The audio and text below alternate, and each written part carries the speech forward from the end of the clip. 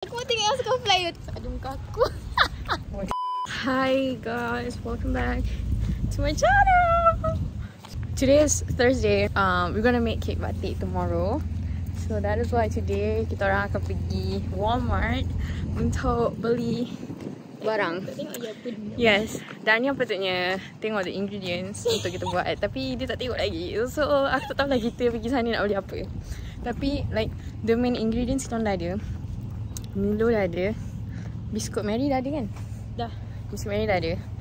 And then aku tak tahu kita nak kena Subcount. Okay. So sekarang ni kita orang nak pergi naik bas. Tunggu bas pukul 2.17. So tengoklah nanti kat bawah kita check balik. Oh yes, sekarang ambil ni. Dia tak ada genas. Kita tak payah buat yang genas tu.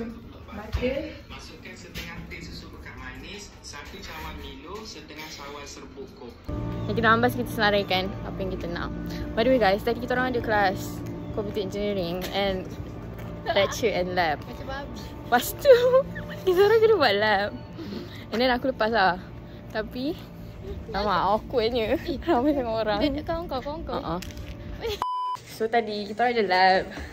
And then macam mana nak cakap? And then itulah. Nak cakap apa je. Kita orang buat lab lah. Tu aku sempatlah siap. Tapi Dania tadi tertangguh sikit. Aku rasa kau anak murid kesayangan profesor lah. Dah lah, Dania dia tak ada teammate tau. Kena So tinggal betul. dia buat seorang-seorang.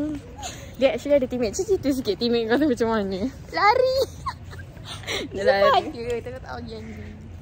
Dania patutnya ada teammate awal-awal. Lepas tu dia buat lab tu lah. Tapi lepas after 1 week ke after 2 weeks? After 2 weeks tiba-tiba dia dah tak ada. Hilang. Hello. Aduh. Kat tengah sikit. Sekarang kita kena naik bas 26 untuk pergi straight to Walmart, which is like berapa minit 10-15. So, dalam 15 kot. Depends on how many, kalau ada orang stop ke tak. On the way pergi sana, kita orang akan selarikan barang-barang untuk beli dekat Walmart untuk buat makanan.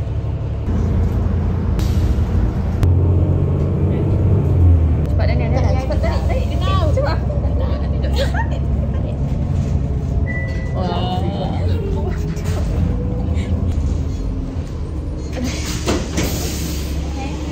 Thank you.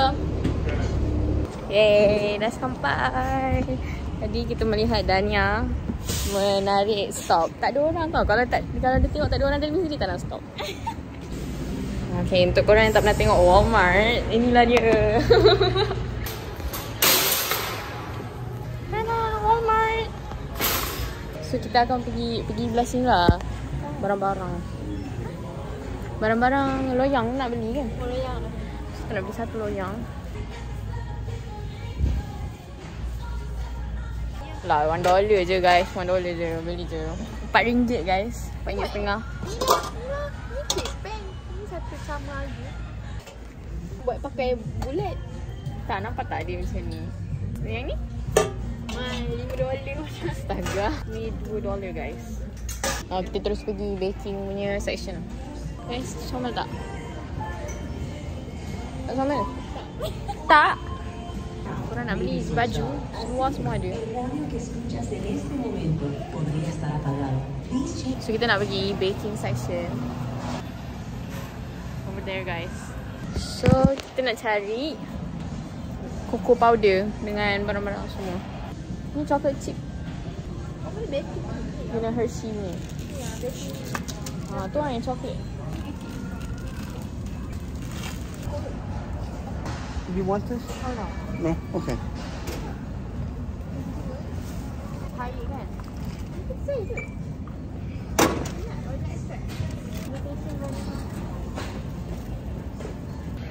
Sekarang ni kita tinggal, ni je yang kita ada. Nampak. So kita dah ada chocolate dengan condensed milk. And now we're looking for butter, whipping cream, susu biasa ada. Wait, ya Allah. Salted. Sama je dua coklat ni. Betul Betul? Betul, maaf satu. Okay. Macam tu. Tak, ni kau tahu tak macam nak buat? Tak. Ni kau buka. Lepas tu Masak. dia kau buat sini.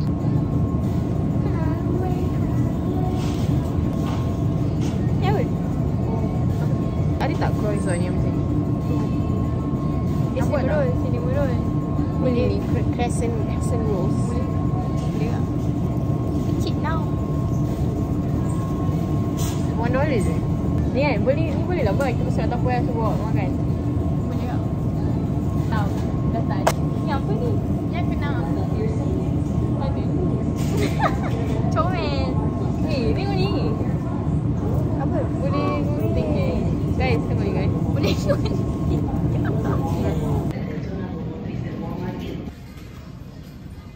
Ni guys, kita ambil Hershey guys. Kita dah ada chocolate chip untuk buat ganache. Dan biskut Mary semua ada, butter, biskut serbuk koko, susu condensed. And then croissant yang tak ada kena-kena. Nala dan Nia cakap lah sikit. Hai. Cakap esok kita nak jual ni semua. Jumaat kita ada quiz. Aduh.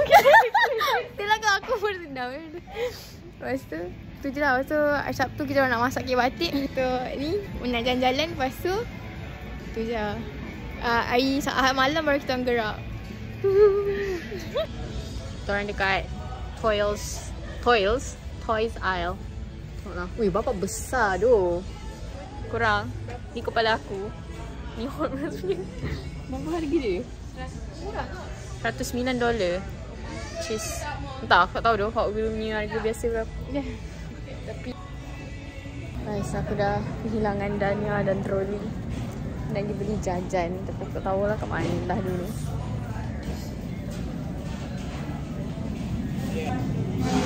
Guys, mana Dania guys? Okay, sekarang kita nak bayar. Sudah ni lagi, masih lah sikit. Nanti kita tidur lah.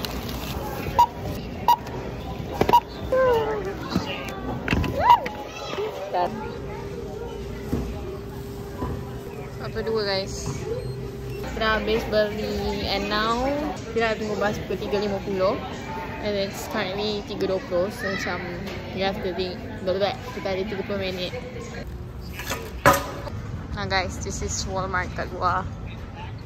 So okay, sekarang ni kita orang tengah stranded dekat Walmart sebab bus tak sampai. Sekarang pukul apa? 4 minit. Okay, patutnya bus pukul 3.50 tadi. Sekarang dah 4 minit.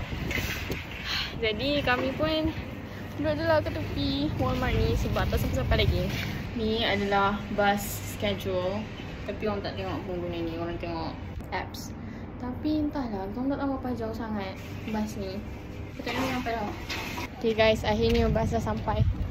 Tada. Tunggu bus. Kita dah sampai, dah naik bus. Rupanya tadi ramai gila, like elders and like diorang dengan troli diorang. Like diorang atas troli, bawa troli tu kan. Bukan atas troli, atas wheelchair. So diorang kena turunkan wheelchair tu. Patut aku ikut tu sebenarnya lah. Kami mesti ada. Macam ada like platform tu dia turunkan. Macam like sini dia buka. And then itulah. So kita akan tunggu lagi like 15 minit untuk sampai campus.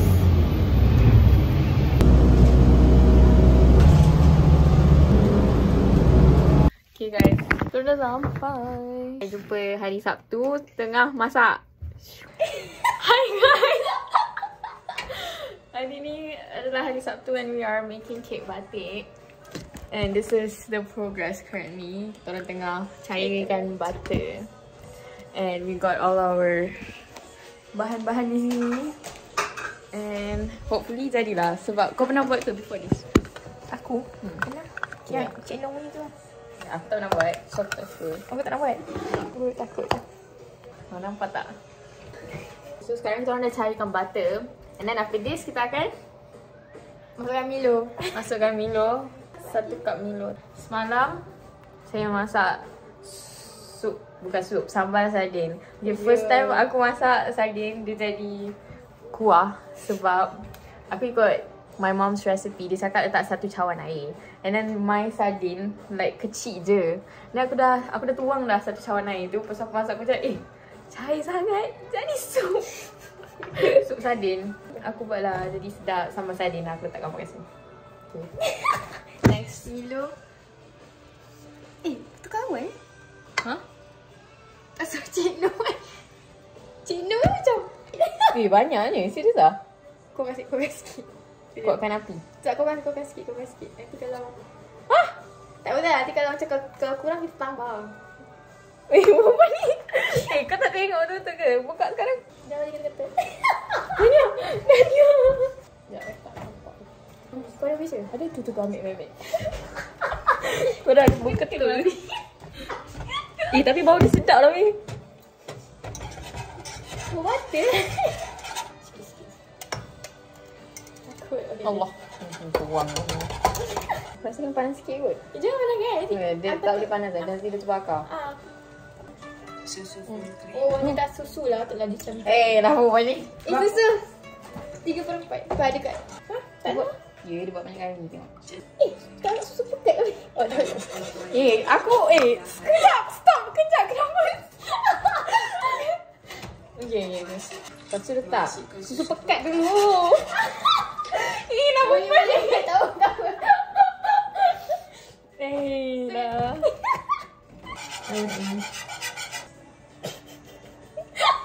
Apa ni memang Aku tak nampak benda tu. tak pernah lagi dah orang aku tengok orang makin mati macam ni. Lain. Kacau. Okay. Baru cantik. Cantik guys. Okay, lepas tu Lajukanlah speed tu. jangan lajukan. Jangan skip. Bila lajukan speed dia. Kau skip kan. Serbuk koko. Okay, so setengah cawan serbuk koko. Guys, this is kita orang tengah tengok Che Nom. Apa nama dia? Che Nom punya resepi dekat YouTube. Itulah tu. Macam cair sangat je. Guys, this is the most chaotic kek batik making ever, guys. Camera angle pun macam tarik. Okay lah.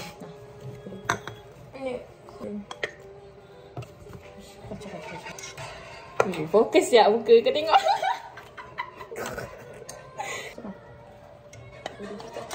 Memanglah perempuan ni. Korang tengok. Tak nampak. Alamak, aku terus masukkan ni. Korang Tak je lah. Pandai lah. ketuk-ketuk.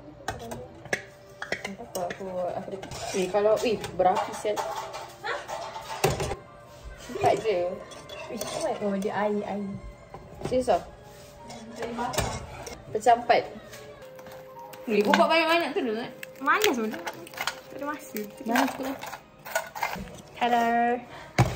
Kau tak habis kau. Kau tak habis kau. Ini betul-betul YOLO saya. Tuang sikit lah. Kenapa tuang? Kau tak habis kau. Tak apa. Ya. Kau tak habis kau. Jangan hancurkan biskutnya ni lah. Aku tak hancurkan. Nak hancur. Okay, aku letak semua. Aku kacau. Baiklah. Kau kacau. Panas kan ni. Boleh? Cantik tak guys? Sedap ke tak ni? Kau cuba makan tu. Tak sedap.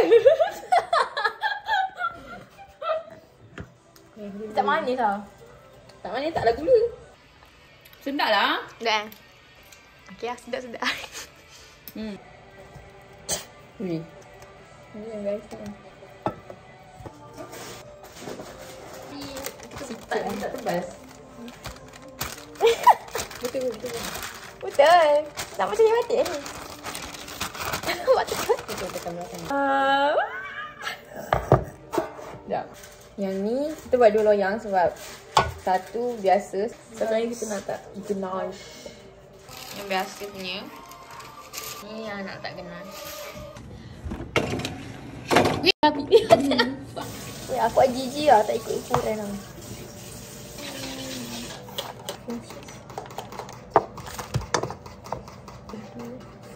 Cut. Dah. Guys, korang rasa apa guys? Okay, aku rasa kek batik kita akan jadi Coklat saya. coklat ganache tu tak jadi. Aku dah rasa sikit biskut dia tadi dengan coklat dia. Boleh lah, not bad. Not bad lah untuk kita yang buat kan. Okay. Sedap. Dengan coklat. Bagi cari.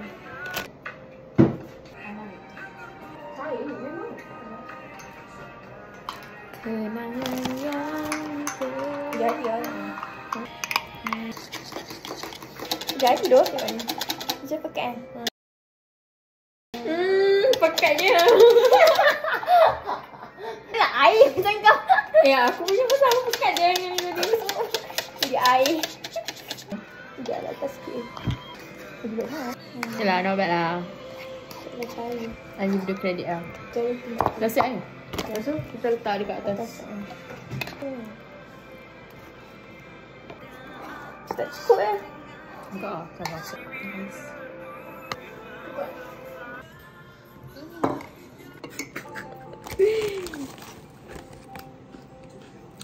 Rasa macam coklat je lah.